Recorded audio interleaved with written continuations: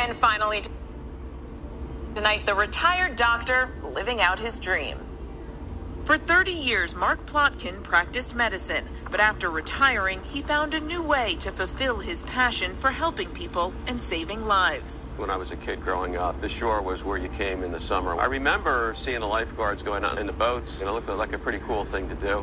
So he decided to follow that dream, training for a lifeguard position with the Atlantic City Beach Patrol in New Jersey. But at 68 years old, he worried he was too old to qualify. Turns out there were no upper age limits. They have a rookie academy where they teach you how to be a lifeguard. The tryout wasn't easy. He had to go through 5 phases of testing, including running, swimming, and ocean rowing. But Marc made it, becoming the Beach Patrol's oldest ever rookie lifeguard. There is a whole culture here, a lot younger people than me. They've taken me in with open arms. They've been very kind to me. In fact, Marc fits in so well, his fellow lifeguards gave him the nickname Marc the Beast. I'm here 6 days a week. I'm going to go through the end of the season. It's just been a blast. They're paying me to hang out at the beach. I mean, it doesn't get any better than that. Our thanks to WPVI for that story. Also, before we go tonight, we wanted to take a moment to say thank you to Doug Roselli. Weekend to soak up the last rays of summer. In Atlantic City, one lifeguard's rookie season on the beach is coming to an end. Matt O'Donnell has this story in this week's Art of Aging. 1, 2.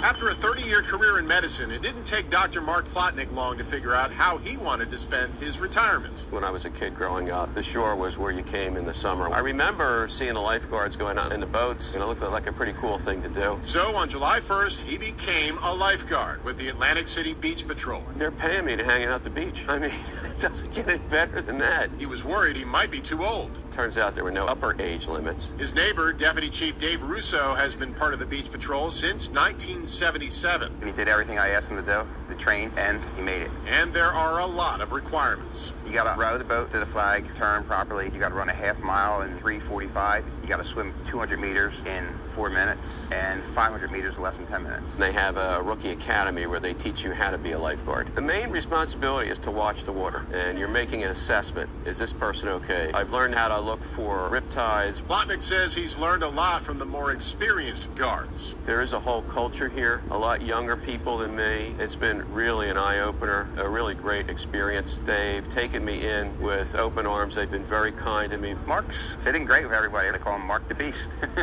He's just a great lifeguard. Russo says AC lifeguards make about 1,000 rescues a year. We definitely need lifeguards. Big shortage all over the country. If you can pass the test, we need you. It's a great job. You're helping people, saving lives. It's what it's all about. I'm here 6 days a week. I'm going to go through the end of the season. It's just been a blast. A blast indeed. Matt O'Donnell, Channel 6 Action News.